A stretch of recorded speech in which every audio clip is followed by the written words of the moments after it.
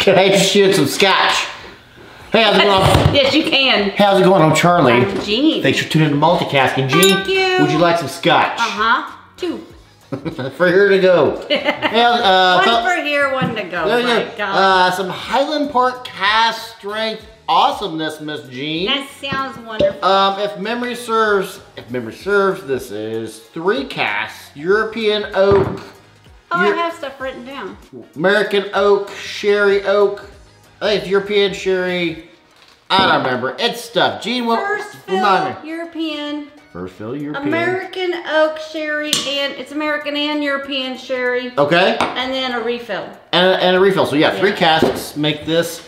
And you said right, Orkney. Yeah, the Orkney malt. There you go. And there Whatever you go. the F that is. There you go, Jean. This Highland Park cask strength, this is a 64.1. This is, Jean, a 750 milliliter bottle. And this is release number 3. They're on to release number 4, which we have not been able to find just yet. But I hear good things. Okay. Jean, what I want to know from you is, what do you get on the nose? Well, and this is a note that I got the first when we were reviewing, not reviewing, but getting neck pour out. I got the apple cider vinegar. And that's the first thing I'm getting again is the apple cider vinegar. But I remember once I let it open up for a spell, it went away. Let's see if we have the same thing. I have a wonderful nose, just like, so on the uncorking, I had a phenomenal nose. Did you shake it up? You do one of these things? No, I didn't get, what's that thing called where they say you're supposed to get the shaker and lose weight?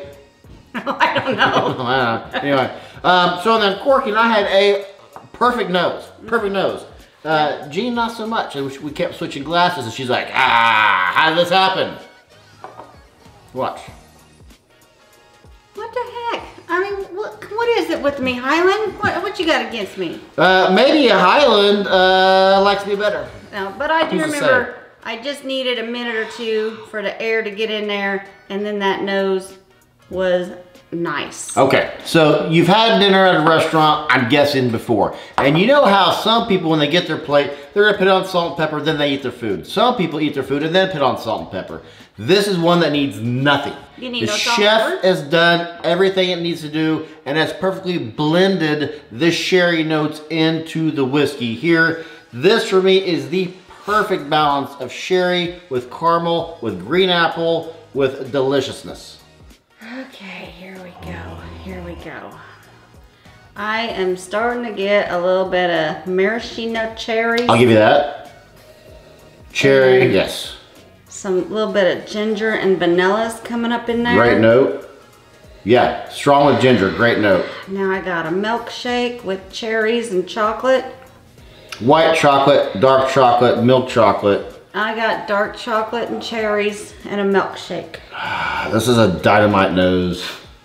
This nose, maybe, we're in the March right now. If you're watching this later. This already, probably the best nose of the year.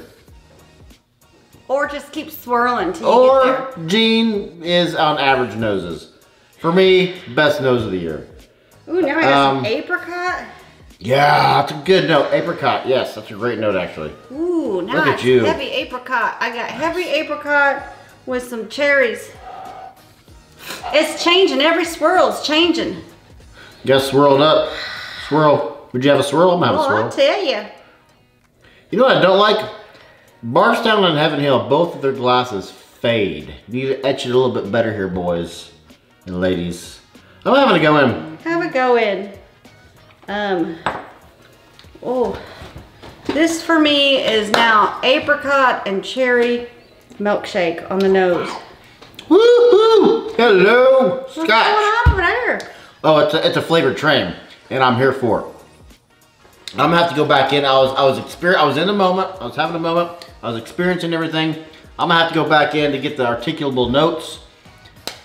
Yes, I'm gonna have to go all the way back in. It's flavorful, packed, soaks into my tongue, drenches my tongue.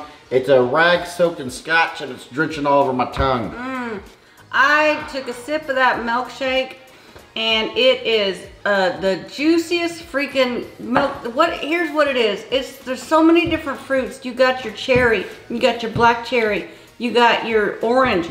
They took the ripest, most delicious looking fruit, and they hand squeezed it into a milkshake of all things, and then it's like they just squeezed it directly into this glass. It's just so juicy, and the finish is very long finish. And delightful, and brown sugars, and boy. This might be the most perfect sherry influence I've had in years. The word to describe this is delicious. The finish does not stop. This is fan-freaking-tastic. What are you doing? Don't steal the bottle. I know where you live. I just need a little bit more. Well done, Highland Park. Well done, Highland Park. I don't want to take another drink yet because I'm here for the notes, so I'm going to add water. So on the mid palate, I'll say mid palate going into the finished ABV had a bit of a sting there, which, let's be honest, it's kind of hard to get with a Scotch nowadays, especially a cask strength Scotch. You don't usually get a cask strength this high in a Scotch. That is, it's like it's got some bourbon notes in there. I got that caramel and the brown sugar and the butter with the ginger, that's like fresh ginger and fruits, and a little bit of blueberry, even a little bit. Boy, it is just the juiciest of the juices.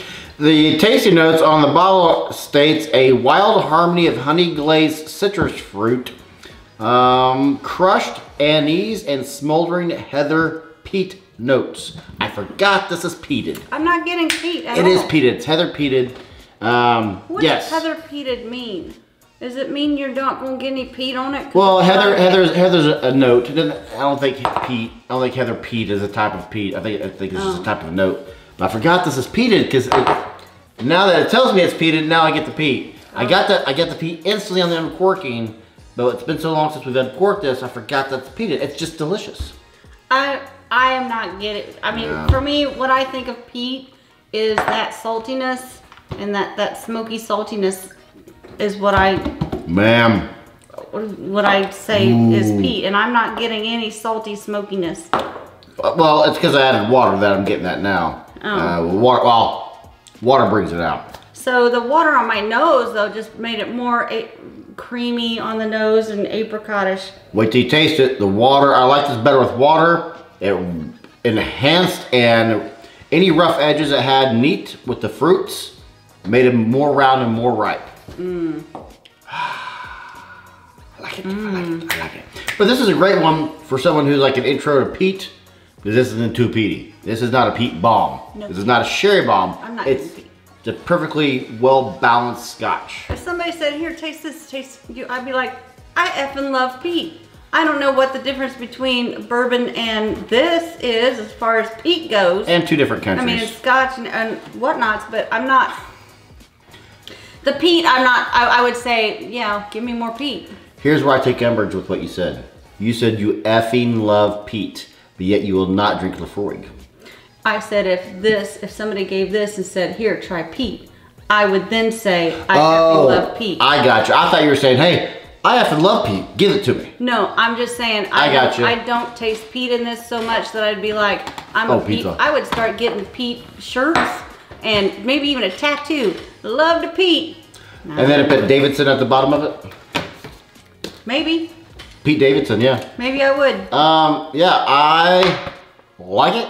I would say I like it better on the uncorking, but I know for a fact I'm giving it the same score as the uncorking. 93 for me, Jean. I did a 92. So it went down for you because you were 93 on the uncorking. Well, because I don't know how you get the better pours, but I thought, no way am I going to get that that first apple cider vinegar. We could have switched glasses. Nope.